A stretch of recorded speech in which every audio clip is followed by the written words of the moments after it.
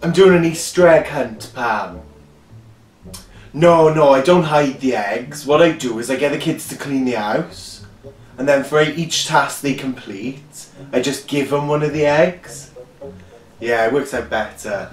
Darren! Nathan's found the Easter egg stash. Eaten it, then spewed it all back up in the dining room. Can you clean it up, please? Because you know I am with sick.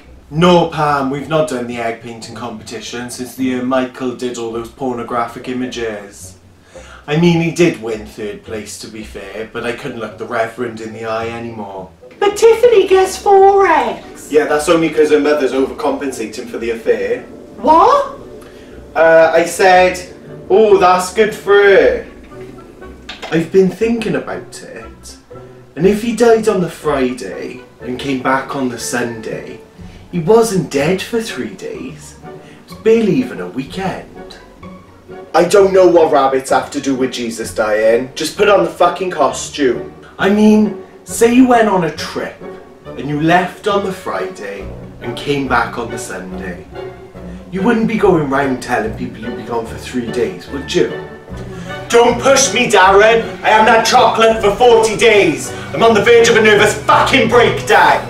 I've been cooking all day, and you are telling me that you have forgot what day Easter fucking Sunday is. Darren, when I told you to clean up the spew in the dining room, did you also miraculously leave some under the fucking table so it can sink into the carpet and fucking stick? It's the first Sunday after the first full moon of the spring equinox. It's not fucking hard, Dave. Jesus didn't die for 3 days and come back for you to half-arse it with your Easter bonnet, Nathan. Can't cope with sick. Do piss and shit, I can't do sick.